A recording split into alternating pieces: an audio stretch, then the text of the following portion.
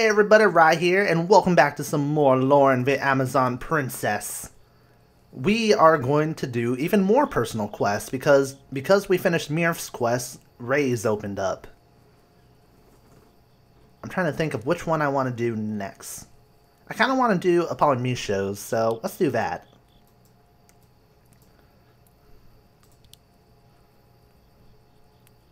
Oh yeah, he is pissed off at us because we kind of had to blackmail him into taking us along.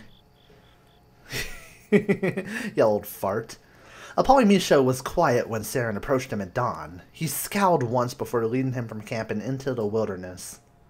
And then he killed me, and I was never to be seen again. No, that would be kind of cruel. Their journey was more of the same, long stretches of walking with absolutely no words in between. They traveled into Mount Kronos.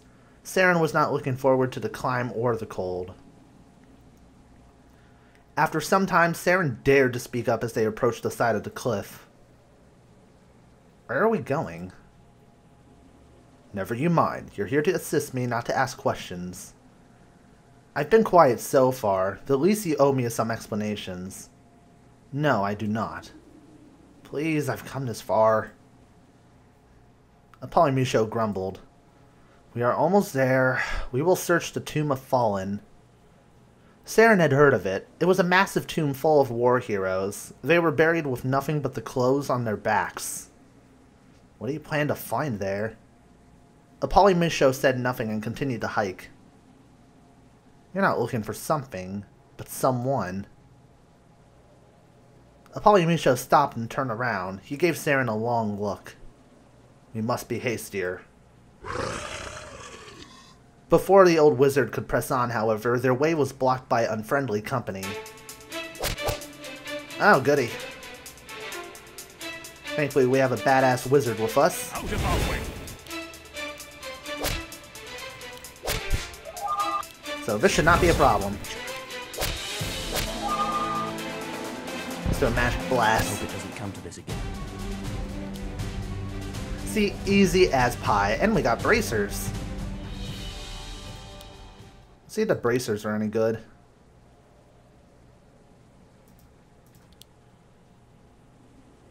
Magic defense speed. Give me a reason.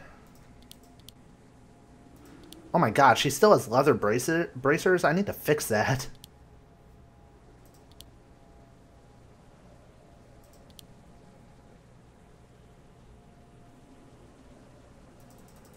And these are only beneficial to a mage, really, so... let's do that. And save. The orcs were slain. Apollomisho was warned from the climb and the battle. Are you well? I am. No more dallying. Onwards. The old man did not stop to recover, even though Saren knew he needed to. They passed many obscure caves and burial sites in search of the mass tomb. At last they made it. When they reached the door, Apollomisho braced himself to catch his breath. Have some of my water. Apollomisho dismissed him. Saren was offended until he realized that his water canteen was frozen solid. Ah, nice. I wonder if you threw it into a wall, if it would just, like, shatter, there'd be just nothing left. There must have been something that Saren could do to help Apollomisho. The tomb was larger than Saren ever imagined. Small, utilitarian coffins lined the walls. I hope I said that right. There must be thousands of bodies here. Tens of thousands. Burials were rare in Erevorn, but the monks of the mountain had made an effort to preserve the bodies of fallen soldiers to honor them. It was almost in vain, as the way to visit the dead was too plagued by the very reason they were often burned. Beware! I have them.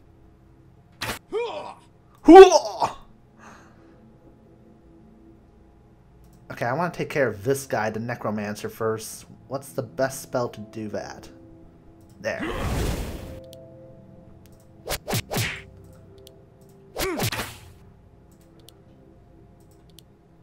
And the best spell for you would be that. Now switch to just magic bolts. Does anyone need healing? Because really, when it gets to the point where it's obvious you can win, don't waste your SP. The battle wore Polymusho down even further, and he was forced to take a moment to recover. Saren watched him closely. Why are you pushing yourself so much? The dead here have not left. At my age, everything is a race against time. Polymusho slowly started to search the names on each coffin. Sorry. Your assistance is now required. I'm looking for the name of Gwendolyn. Gwendolyn? Polymusho turned away. Saren was determined to finally be of use to Polymusho and began his own search in a separate part of the tomb. Hours upon hours passed. Names began to blur together. Oh! What a list. Nope. Nope, it's GW. There it is. Saren almost passed up Gwendolyn's name when he finally found it, and then he could not believe it. Sir? Sir! Polymusho had long disappeared, but he rushed inside at Saren's call. He hobbled forward, leaning heavily on his staff. Please tell me you have... Saren pointed at the tomb. Polymusho grasped its end with disbelief. A smile formed on his face, a rare sight for Saren. Who is she? Polymusho promptly pulled the coffin out with Saren's help and opened it. After the dust cleared, a sleeping skeleton was before him, hands crossed and dressed in tattered clothing. It is my daughter. Oh, he's trying to revive his daughter. How much do you want to bet that this isn't going to work and she's going to attack us? You know, every RPG ever. The wizard reached into his robes and procured a bottled potion. He opened it with a squeak. Saren recognized the turquoise color and immediately grabbed hand before he could act. Wait, are you sure this is wise? Unhand me. She's dead. You know what can happen. We had to fight our way through the undead just to get here. Is that what you want her to be? Do not instruct me on my own life's work. You've done your job. You may leave the mountain. Sir, I won't allow you to do this. They both stood and glared at each other. Saren reached for the potion, but Polymusho pulled it away. Young man! In their struggle, the potion tipped into the casket. Oh, God damn it, Saren. They froze as the liquid sprinkled across the skeleton. Oops. I have the magical power to unwind time! The bones started to rattle. The clothes on his body started to mend. As Polymusho wanted, the body was animating, but no flesh covered its bones. The skeleton sat up and picked itself out of the coffin. That is a strangely masculine shape. Gwen? The skeleton stood stoic for a moment and then faced the Polymusho. Stars. My daughter. Polymusho smiled and opened his arms. The skeleton moved towards him, but not to return his embrace. Oh shit. Yep, sorry, Polymusho. You're gonna have to fight. Back to Inferno.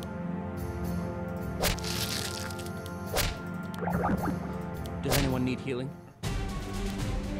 Whew.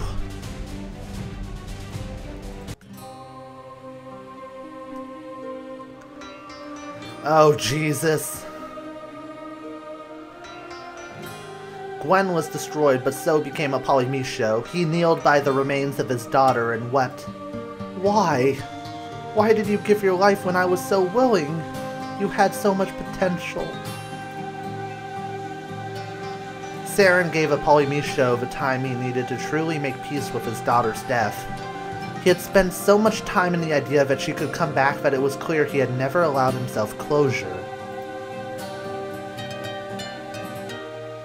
Saren started to restore Gwendolyn to her coffin. Polymusho was still on the floor, refusing to let go of Gwen's embroidered cloak.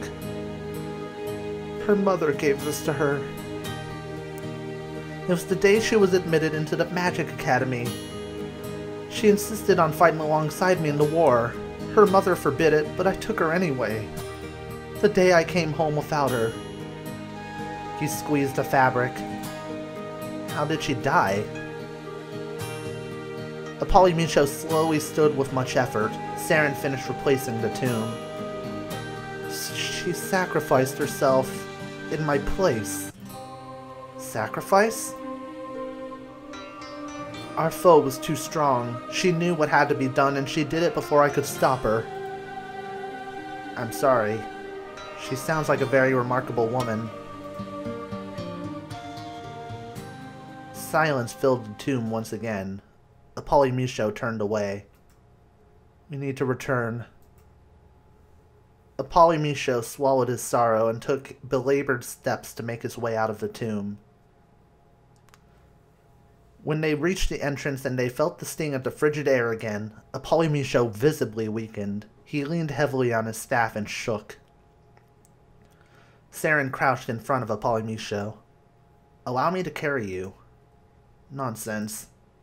You don't need to pretend with me, Archwizard. Let me take but one of your burdens. Apollyon muttered inside. He eventually caved in and allowed Saren to carry him on his back. The trek back to camp felt twice as long. When they were back, they both needed a long rest. Before Apollyon retired, however, he caught Saren's ear. You were a decent help upon the mountain. Saren smirked to himself. Damn right I was. I'm interested in knowing what it would take to garner higher praise if a leg's journey on my back is only decent. After his breakdown in the tomb, Saren thought he would never see Apollyon smile again, but Venny proved him wrong just then. Good night. He disappeared back into his tent. In time, Saren would learn that Apollyon alchemy had stopped and his findings scrapped. After seeing what his work had ultimately led to, he decided that it was a dangerous slope and it needed to end with him. Apollyon treasured the cloak that he had recovered from his daughter as a way of coming to terms with what had happened after so long. You've received the Cloak of the Fallen. Damn. That was like the most emotionally draining fight to date.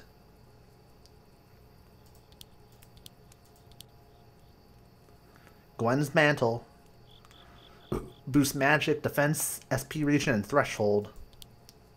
Alright, now let's see if anybody else can use what I have now. Him, yeah, but it's for magic users. You already have it. Shambara could use it. Mirth? Nah. Alright, Shambara, here you go.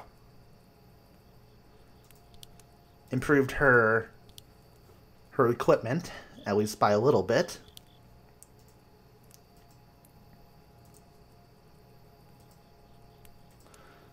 Do you think Apollyon will be nicer to us now? I doubt it.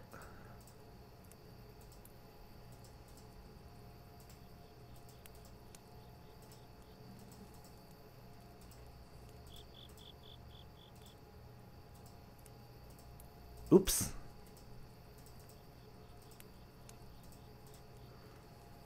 Alright, we have 3 more quests to do. Loren's, Ray's, and Amakiki's. Let me adjust here. Adjust. Please note that the quests have very tough battles. They're not that tough. Let's do Amakiki's next.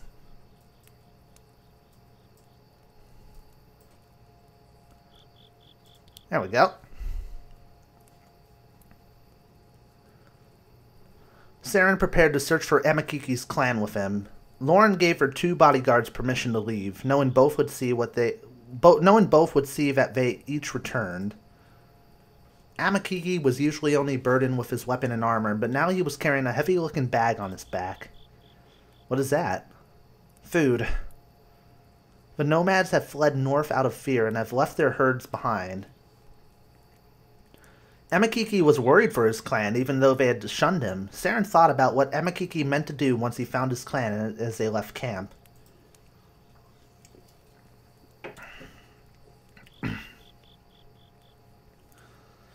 They knew that they would be spending several nights asleep in the fields. The plains were expansive, but you could see far. No nomads were in sight. That night, they made a fire. Amu opened a sack of food and shared it. They had mostly been silent the whole time, but Saren had questions. Why have you told no one of your exile? It is not necessary to know. How is it necessary that I know? Amakiki paused. You questioned my loyalty and pride. You needed to see that I am deep in both. You are very prideful indeed. His brow furrowed. Behind him, Saren spotted movement. Shadowy figures were creeping up on them. Watch out! Saren sprung to his feet and tossed Amakiki his weapon. The gladiator grabbed it and spun around to meet their attackers. The orcs screeched from having been discovered, but charged them anyway. Unfortunately, they did not know what kind of battle was in store for them. Because, goddammit, 2 burly men? You have no chance. Okay, shield bash, battle cry, causing fear, shield defense, taunt. I've never really used Amakiki that much, so I kind of had to just, like, familiarize myself. However, all I have to do is just click. Oh, shit.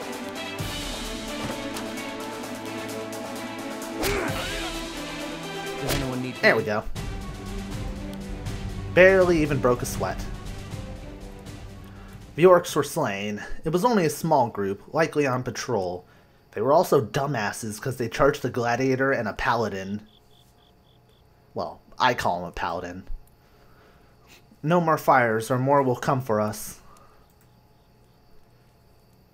Amakiki bent down and inspected the ragged clothing on the orc corpses. He touched their weapons and accessories with horror. What's wrong? These were made by nomad hands. Amakiki stood up and looked at Saren with unmasked fear. They're preying on the clans.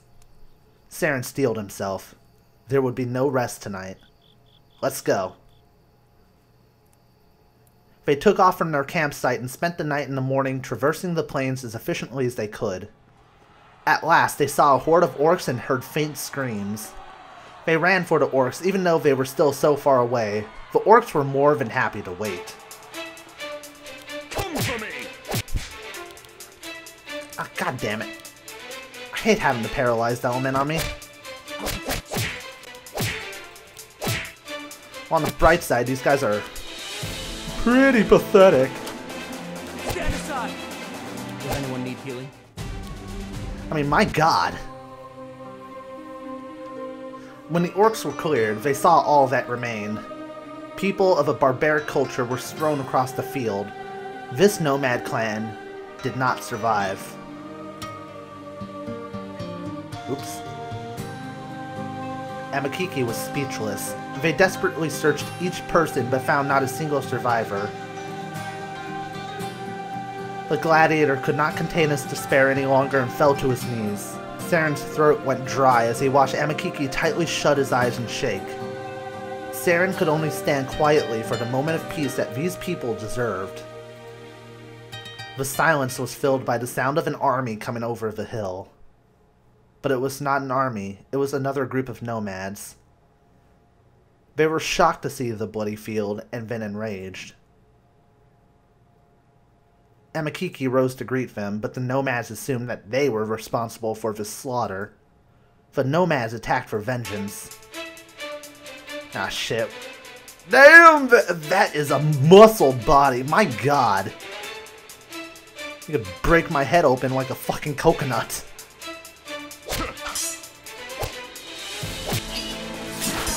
Ah!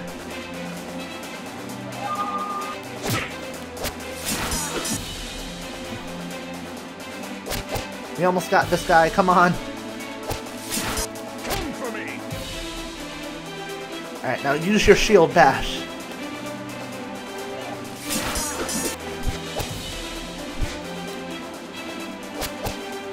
Why are you focusing Saren? My god, what did he do to you?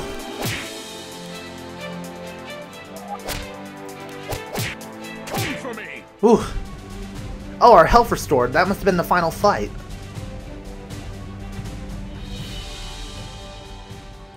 Loud and repetitive grunting slowed the attacks of the nomads, and they started pulling back as even more nomads came over the hill. The grunts were coming from the largest man in the group. He stopped, and the warriors returned to the top of the hill. They stared at Amakiki and Saren for a very long time. Amakiki finally understood. You must leave. He led Saren in the opposite direction of the clan and traveled to a safe distance. They allowed the clan to deal with their people. They recovered the dead bodies and prepared them for a traditional nomad burial. Saren and Amakiki watched for many hours as the clan gathered stone to cover the bodies. Even though Saren had seen enough, Amakiki was not moved. He stood on the hill and watched the nomads ever intently. In the valley, he could see that they were being watched as well. Some warriors kept a close eye on them, but so did a few children and an older woman.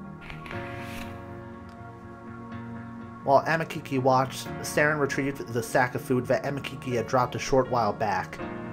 Do we give him this now? He took in a long breath. Yes, all of it.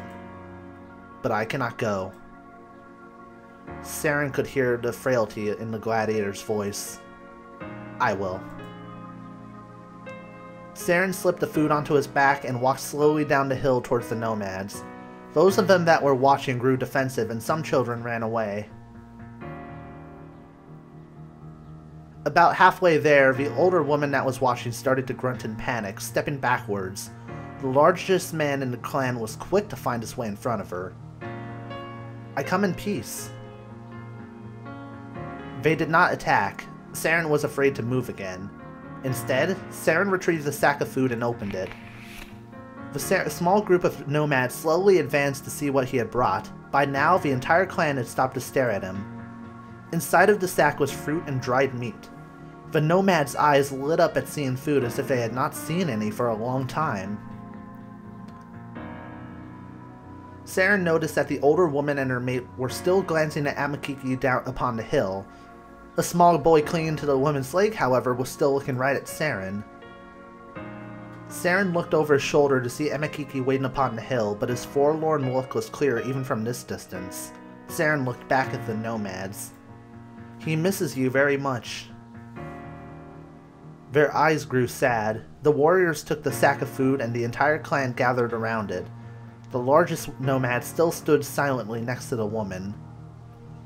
Saren felt that his time was up and they had done what they had come for, so he turned to leave. You. Saren was surprised to hear the large man speak. Give. He pulled off a mighty shield from his back. He looked at it once before thrusting it at Saren. Give to who? Amakiki. Saren smiled and took the shield with a nod. He traveled back up the hill and presented the shield to Amakiki. Why do you have this? They miss you too. He took the great man's shield with awe. It was battle-worn and primitively made, but hieroglyphics adorned it to show that it meant much more than just a shield. Amakiki finally took his last glance at the nomads as he put the shield on his back. The large man and the woman turned away to share in the food. Amakiki started walking away with much effort. Saren walked beside him. And you have a brother. The gladiator slowed to a stop. Then he looked over at Saren. His eyes were full of longing, but at the same time, with content. Likely just as prideful. I hope so. It is time to return. I have your back. Saren had not appreciated how far Amakiki had come from his roots. Though he rarely spoke, he spoke fluently. And after meeting the nomads, it was clear why Amakiki would be offended to learn that his people were called barbarians. They did not live like the rest of the world, but they were as rich a culture as any other. On their trip back to Loren, Amakiki told Saren the whole tale of his life after exile. He was seen as an inferior brute and worked demeaning labor for no pay. But the times when Amakiki spoke of the gladiator arena showed how much he valued that part of his life. It was likely the only way he garnered respect for the Empire, so that would explain why he worked so hard to maintain it. Saren felt he truly come to know Amakiki and why he was steeped in pride. Because without it, Amakiki wasn't his parents' son. I like Amakiki as a character, like, a lot more now. Damn, that was intense. Alright, let's give you the shield. Some nice benefits, too. Defense, threshold, and HP regen.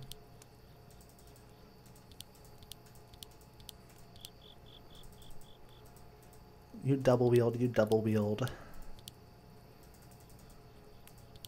I love how, like, nobody has a use for shields except for Amakiki. And now he has the best one, basically.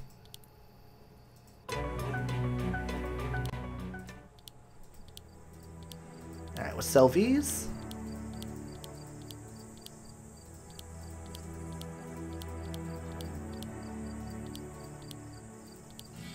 Alright, good. Good.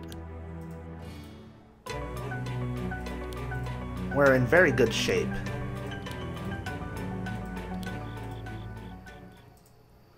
And back to being silent he goes.